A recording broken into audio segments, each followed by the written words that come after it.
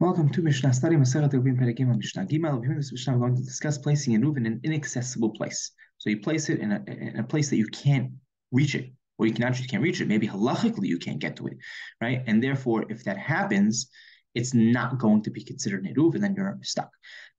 So firstly, actually, before we jump into the Mishnah, Hanabam brings just a few important points to keep in mind as we read the Mishnah. So I'm going to read them because he says this Mishnah needs some important principles, some that we mentioned, some that we didn't mention. So I'm going to just mention them all, and then we'll jump into the Mishnah. So firstly, we know that there's 4 different Rishuyot for Shabbat, right? 4 different domains for Shabbat: the Rishut Yachid, the Rishut Rabim, the Karmelit, and Makom Petur.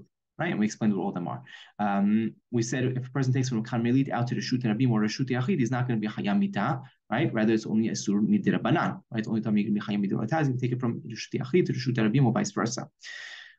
Also, we know that Kniyata Eruv, right? When you set the Eruv, when you koneh the Eruv, and that only has to be Ben Hashmashot, right? During the twilight. And let's say the Eruv got eaten afterwards, that's fine, right? As long as it's there during the Ben Hashmashot period, that's what counts.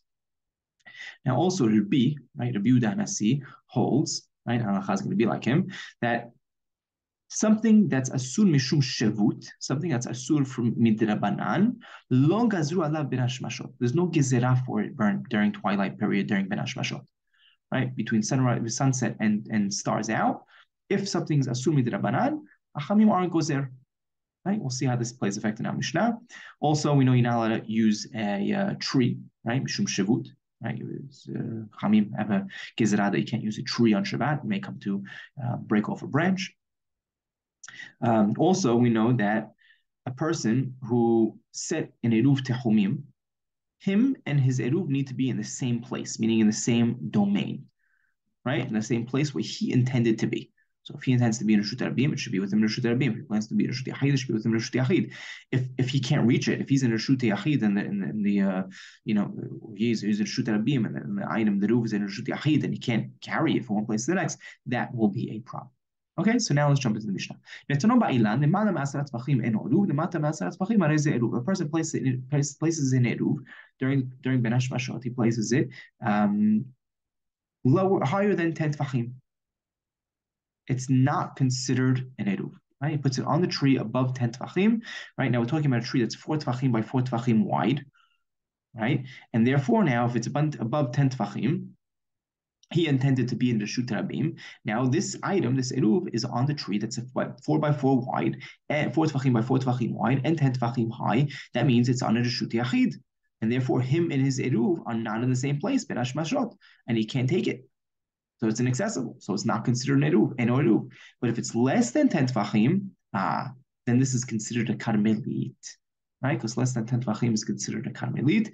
And, right, because it's in a place that's accessible to him or only inaccessible midirabanan to him, right? Because even though you're not allowed to use a tree on Shabbat, okay, but that's only midrabanan. A karmelit, you can't carry from a karmelit to a Rishut Rabim, okay, but that's also only midrabanan. So therefore, this is considered an eruv.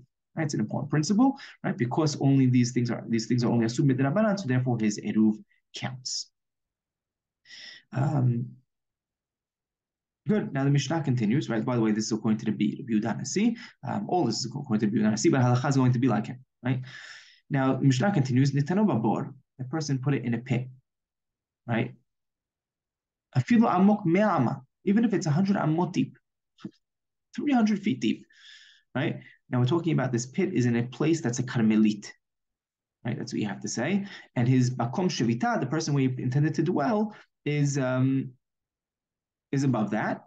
Okay, so now it's in a karmelit. It's in as a karmelit, and he's above that. So therefore, it's going to be only asur midrabanan. So eruv. This is considered an eruv, right? Eruv techumin works. Netaron berosh kaneh or berosh kuntas. He puts it above on the top of a reed or on the top of a kuntas. Kuntas is also some type of rod that they would make spears from, right? Kundas and kuntas, it's the same thing.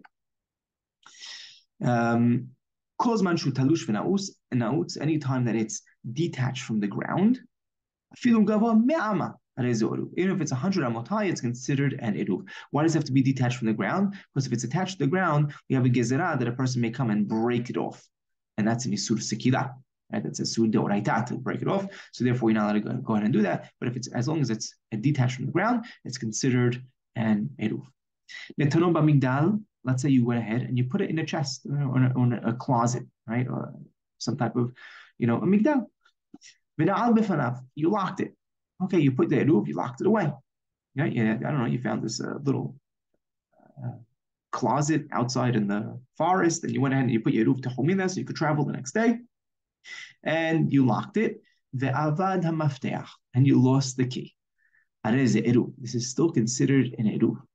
Why is it still considered eruv? Because what could you do? You could just cut the strings, right? You took this lock and you lock these the strings. You tied it tight then on the closet together. Go ahead and cut the strings. Take a knife, and cut the strings. That's fine. Why is it okay? Right? Because it's mekalkel. You're ruining, right? If you're ruining the item, that would be okay. Rabbi Eliezer says no. If you don't know where the key is, it's not there, and it's not considered an eruv. Why? Why does Rabbi Eliezer say what's the problem? Rabbi Eliezer holds that you're not allowed to take en klinital, right? What's en klinital ela letzorach tashmisho. A utensil could only be carried for its purpose, right? You go ahead and take a knife to go ahead and cut your food, but you can't take a knife to go ahead and cut strings. Right? That's not allowed according to the Eliezer, and therefore he says it's not an eruv. But as we mentioned, halacha is like the B, right? Who says davar shu mishum shavut ben hashmashot lo gazru b'mkom mitzvah, right? If something's asur min d'Rabbanan, right? Chachamim are not gozer ben hashmashot if there is a mitzvah involved, and halacha is not like the Eliezer. Rather, you are allowed to cut through if you lost cut the strings through if you lost the key to your eruv on Shabbat.